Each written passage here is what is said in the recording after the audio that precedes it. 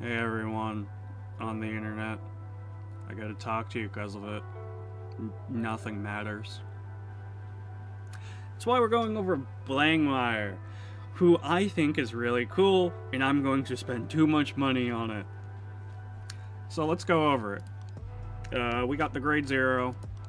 And the grade 1, when it's wrote upon, look at top 3, put all your grade 1s or greater from among them, put them into soul, put the bottom in any order if you want. If you put 2 or more, you do get a draw card, so I recommend at least throwing everything you can. There's literally nothing in this deck that you cannot throw in it. I guess except triggers. The grade 2 is when you're wrote upon by Blangdmire. You reveal the top 3, put all grade 1s. You know, sounds very familiar, doesn't it? Draw a card if you did 2 or more. Once again, all of these apply, triggers do not. But, you know, that is deck thinning for crit sacking. So, obviously, for those of you who don't know, Blangdmire, when this unit attacks a Vanguard, bind up to 4, but at least 2 cards from your soul face down, and you may draw a card. If you bound 4 or more cards, your opponent chooses 2 of their rear guards, binds them face down, and this unit gets plus 5k until end of turn for every 2 face down cards in your bind zone. Don't forget specifically yours, so not what your opponent just bound down through the turns. Now this is really cool and pretty fun because if you're against someone who's playing Stoke, they don't get the drop recursion, especially if you limit their rear guards continuously through the turns. So eventually maybe they'll have to bind face down their roaming prisons, which will surely irritate them.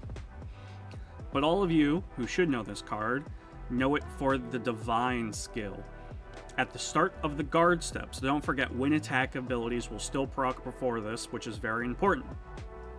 Because end of the battle, this unit attacked, if you have 8 or more face down cards in your bind zone, you can have this thing get critical 1, and your opponent cannot call or play sentinels from hand until end of turn, and choose one of your opponent's rear guards, and it loses all of that ability, and all sentinels are nullified until end of their turn. So don't forget, this also includes Elementary, because it has the Sentinel keyword, which makes it a very intimidating thing, because you basically, in this game of lower guard, have to rely solely on the triggers they have, because this thing gets massive. Because just alone, it gets plus 5k until end of turn for every 2 face down. You need 8, meaning you get 4. There's 4 instances of this ability to resolve. That's plus 20. So that's already 33 with a crit from the Divine skill. If you Persona Road, because you can only use this Divine skill on your 4th turn, that's 43 critical 2, no sentinels. I haven't even drive checked, and that's not even the scariest thing about this deck. Let me tell you, you're actually more scared of their rear guards. Or at least just the way I've built this deck. You guys can build it different ways. I'm trying to be hyper aggressive, but still have some semblance of play past the grade 4, you know, Divine skill, where the Vanguard is basically being used to, you know, bind your own just to get some power, and maybe bind your opponent's rear guards. Going over the main deck, we have 3 instances of Cage of Furious Star, which is a common or rare order, I forget which, that I personally like and I think is going underlooked at. You Soul Charge 1, which is already going for the deck. Don't forget, you don't really need to Soul Charge. Once you get 8, you basically don't have to do anything anymore, unless you want to bind your opponent's face down. But you choose a grade 3 or less card from your soul and call it to rear, and it gets power plus 5k. So you get some pretty good consistency. The grade 3 you're choosing, outside of Blangdmire, is One Strike Crush Colossus, who is, when this unit attacks a Vanguard, if you have 4 or more face-down cards in your bind zone, which you can have on your first swing of the Vanguard, this unit gets plus 10k until end of that turn. And if you did at the end of the battle, put this into soul. So this is just a quick, fun way to make this a 28k attacker. And of course, when this unit is put into soul by your card's ability, if your Vanguard is a grade 3 or greater with Blangdmire in its card name, bind this face down and draw a card. So if you're not really wanting to continuously bind, 4 from soul, you can do this just to draw a card if you're lacking. I find myself using it occasionally, but for the most part, I don't pay attention to that draw half. Because we have Steam Gunner over here to Counter Blast or Energy Blast 3, draw a card. At this moment, I'm just using it for Energy Blast, because outside of the 7, if you notice, Blangdmire doesn't using Colossus, none of its things except Zamoog over there uses energy, so it's kind of a free resource I'm getting back, considering I'm not always getting rid of this, so it's just the energy I got for turn. But of course, when this is placed on rear, if you Persona Rod this turn, Counter Blast or Energy Blast, you may Soul Charge, which once again is pretty important, and until end of this turn, this unit gets boost and power plus 5k. It's pretty okay. Once again, this is the thing I'm using for draws. Now, this card is the bane of people's existence and testing. When this unit is placed on rearguard, if you have a Vanguard, with Blangdmire, Counter Blast 1, reveal the top 3, put any number of cards from among them, and if, this time put 1 or more, draw a card, so it's a better version of the ride line. However, the thing people hate me for the most, when this unit attacks, if you have a grade 3 or greater Vanguard with Blangdmire in its card name, and this unit's critical is 1 or less, Energy Blast 3, this unit gets plus 5k and a crit till end of that battle. Until end of battle, so. Think about it. It doesn't restand, but we'll get to that. Many of you might notice this from Almagistar, I'm throwing it in here for its top effect. When this placed on rearguard from hand, Counter Blast 1. Look at the top 3 cards of your deck, choose a card from among them, put it into hand, choose a card from among them, and put it into soul, discard the rest.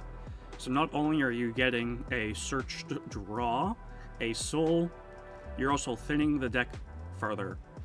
I can't really help you of what you're looking for, it's really just depending on what your board needs. This deck is a very much, if you don't have what you have, you need to think of the line to get it, more so than many other decks. Think of it of like Zorga, but you don't have your orders. You gotta quickly find a way to get one.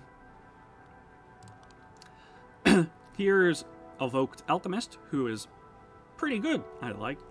During the turn of this battle, if you have a grade 3 or greater, Vanguard with Blangdmire, it's a 13k booster. But if it's boosting your Vanguard, oh, this is evil. When this unit boosts a grade 3 or greater, Blangdmire, it gets an additional 2k, meaning it's a 15k supporter. Once again, Blangdmire is just way too big at this point.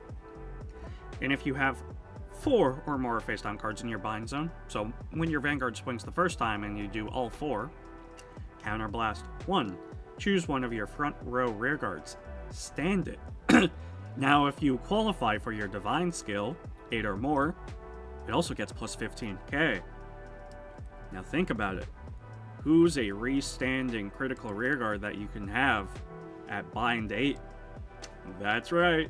For the cost of Energy Blast 3, this is going to swing for at least 25k if you Persona Road. Crit 2, you swing with your Vanguard. Very big, don't forget. You're going to waste their... If they want to waste their Sentinels and discards, go for it, because... when you swing with your Vanguard, they lose that ability. And they're critical. And oh no, this was 25k before, it's now getting plus 15 to make it a 40k crit 2 rear guard. Oh no. And don't forget, you can still boost with something for 15k, 55, no Sentinels. You've already used most of your hand to guard Blangdmire. Uh-oh. But of course, this new card really makes me happy because it extends the play of Blangdmire. Steam artist Arvin. When this unit is placed on rearguard, not only do you soul charge if you have Blangdmire, instead of soul charge 1, you get a look at the top 2 of your cards and choose 2 cards from among them and put them in soul. If not, I shuffle my deck. So how this looks is you can basically choose which you soul charge 1 and keep your deck if it's a trigger, or just throw them all in. However, at the end of the turn, if the critical of your Vanguard was increased by its divine skill ability this turn, retire it and draw a card.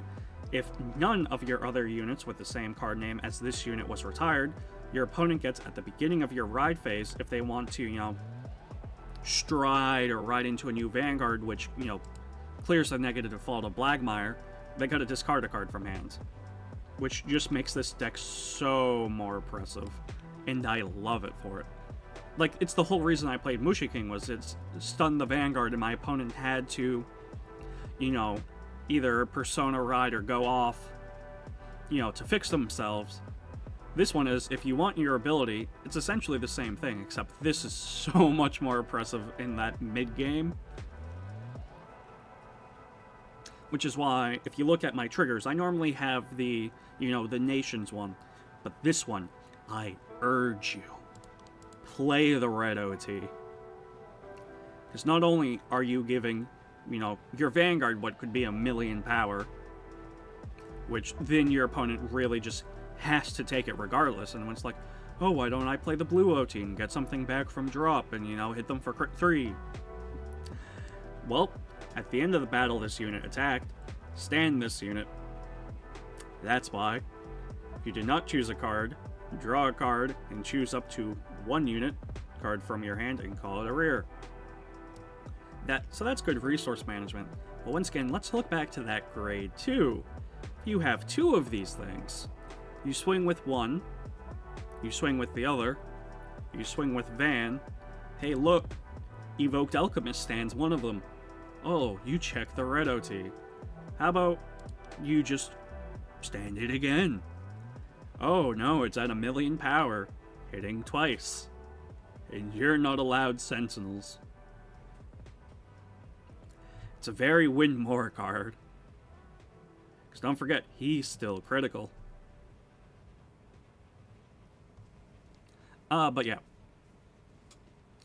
Blangdmire's a lot of fun, and let's see if I can't show you guys just a test hand.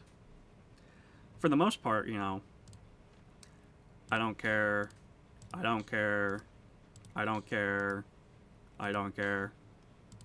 1, 2, 3, 4. It's always my luck.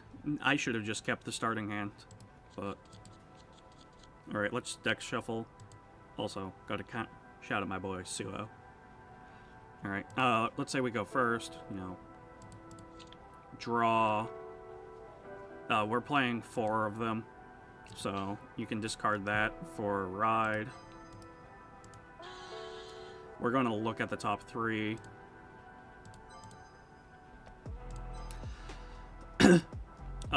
Yep. Soul. Don't worry if you put your Persona rides in there, it's really not that big of a deal. Deck shuffle, and then, because I needed 2 or more, I will draw a card. I shuffled the deck like 3 times, come on, that was the same critical. Alright, my opponent's turn. I'll take 2. Because they see Blangdmire, the best way to do this is rush. Okay. What are the odds? This app either hates me, or Blangdmire hates me more than I thought. Alright, my turn. Oh, nope. You're in my damage, sir. We now get energy 3. At this point, get rid of crit. I just don't want my opponent to know that I can't. I have 1 less heal. Ride deck, go. Ride. Same song and dance. I hate my life. Deck shuffle, deck shuffle, deck shuffle. At this point, I do gotta go a little bit more aggressive, so I'm gonna call Zamoog for that on place. But I don't have a great trigger, so actually we're going to bring that to hand. Sorry, even though I explain cards, I'm very forgetful sometimes. Alright, we're gonna swing, drive check, critical trigger. Alright, cool. Alright, their turn. I'm going to take 3 points of damage, because I normally do. Now I'm just going to go to 2, just because I got a defensive. I really got a defensive. They're not pushing me to 3. Alright, my turn. Stand. Draw. Energy. Charge 3. I am once again going to ditch.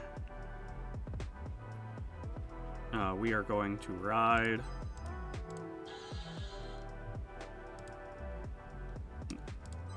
Yeah, I'm now only realizing I messed that up. Oh well. We are going to Soul, because we need to catch up on Soul Game just a little bit. Soul. I already have a Persona right in hand. You only need the one.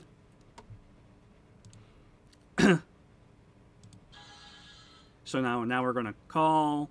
Of course, I'm going to counter blast for right now. Once again, reveal the top 3. Oh wait, I do get to draw a card. Give me a second. Thank you. Look, top 3. We only need to put 1. So that. Deck shuffle. Draw. Oh, look at all the evokes just coming out. At this point, I don't need to. I'm already at Soul 9.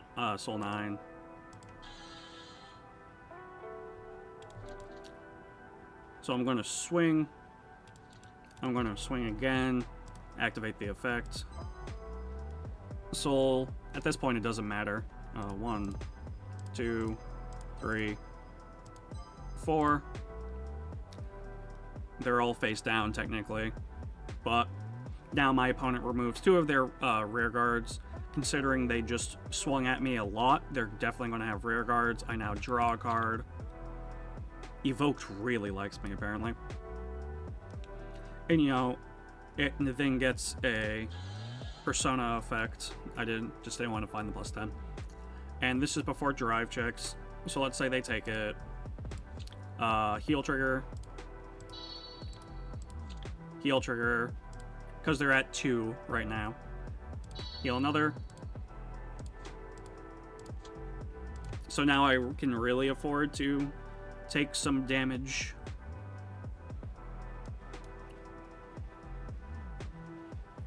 I have 9 cards in hand. You know, it's their turn.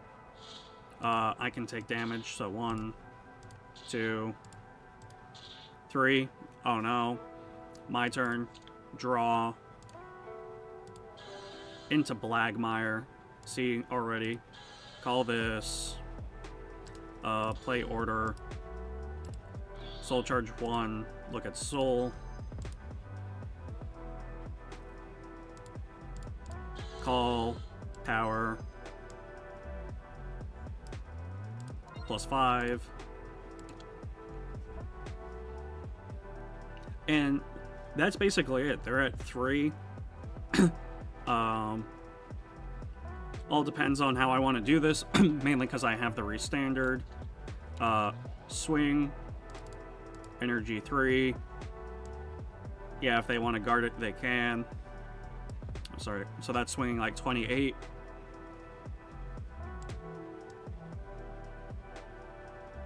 Yeah. Just got to double check. Always got to double check. Alright. Vanguard swing. Divine. Soulist. Once again, doesn't actually matter anymore. So now this thing gets +20. My opponent can no longer, you know, get sentinels or anything. Now I have 8 in bind. Critical. So this thing here, let's actually have this thing do math. So this is swinging because this is boosting this thing, gets plus power 5 and plus power 2. Yeah, so 58, no Sentinels. You haven't gotten the defensive. Alright, Twin Drive. Alright, not the best. But, you know, activate Evoked. Counter Blast 1. Stand, power 15. It will be critical too. Alright, yeah, let's swing. Oh, yeah. It also gets power. Plus 10k. 46. Cool. Swing crit 235. Any of those were lethal if they took Blangdmire for extra guard. Oh, and hey, at the end of the turn now, if they survived, if the critical of my Vanguard was increased by the Divine skill, which it was, I now retire it. Yeah, if you want your ability back, you gotta call over your Vanguard and discard a card. And I have, how much? That's 20k guard, 35, 50, 65. I have 80 card just with critical. I got a little unlucky with PGs, but I always do. And at that point, you know, we can end turn. They can try as they might, but... Alright, so I wasn't going to heal out of that. Who would have guessed with 3 of my heals in hands, but that's more or less how you play Blangdmire.